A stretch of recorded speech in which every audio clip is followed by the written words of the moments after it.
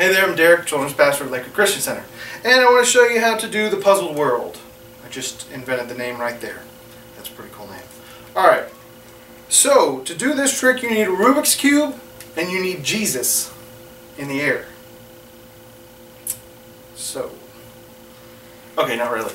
The way this trick actually works is you have a Rubik's Cube, and this is actually marketed on magic websites as the Enchanted Cube. Anyway, so you could buy an Enchanted Cube, and I believe they run for about $40. Or you can make your own, and all you have to do is have one side like this. You get the 5, the middle and the corners where they're matching, and then the 4 where they're not matching. And so what you want to do is create a pattern that you scramble it, and then you pattern it back so that you de-scramble, so to speak, while you're talking. And what I've done, because I have messed this up so many times, I've tried to do it, I'll mess it up because I'll be like, okay, I'll memorize this move, and then I'll just mess it up. So I added this box into the routine because I have a cheat sheet in the top of the box, because I've messed it up so many times. And what I do is I follow my cheat sheet to know what to do. And what I do is I have a blue square here that's up, and that's what this says here. Blew up. It blew up? Okay. I'm in a really silly mood apparently. Anyway, so then I've got markers that show which direction I turn, and then all I have to do to undo it is do this in reverse. And so all I do is I set it down and I do them in reverse. Now my pattern is blue to top, so blue is on top. My pattern is this side goes up, this side goes down, this side goes to the left, the back goes to the right. Then essentially all I'm doing is I'm going to turn the middle piece, but what you have to do that is turn the top and turn the top. So now we have pretty much an undisputed mixed up cube. You can show this all around and it's definitely mixed up. You're not going to be able to fix this in any small amount of time, even if you know how to do it.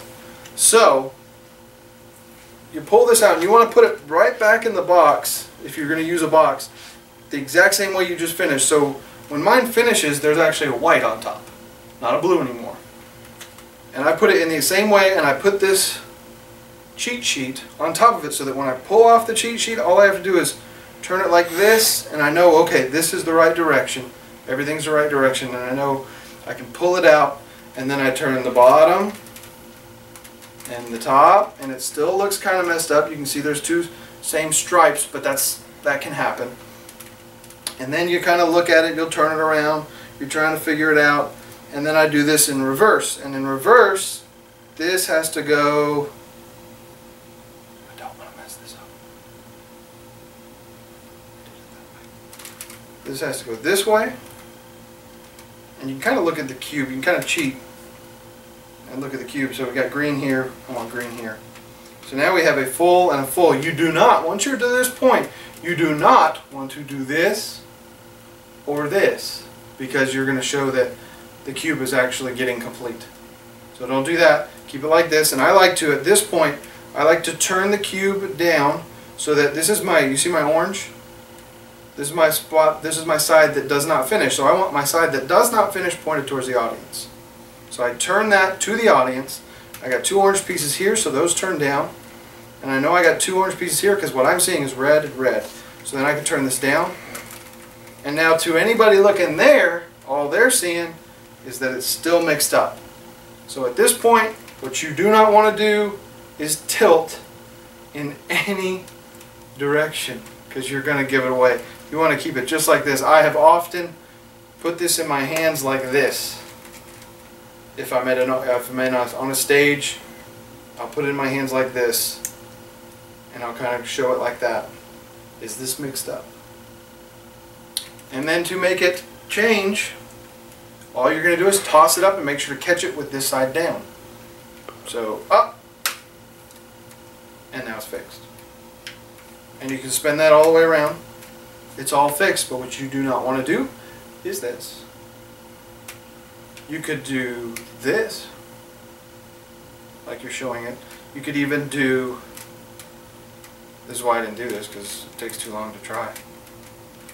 You could do something like this, where you can see the orange pieces. Anyway, so you don't want to show that that's not done.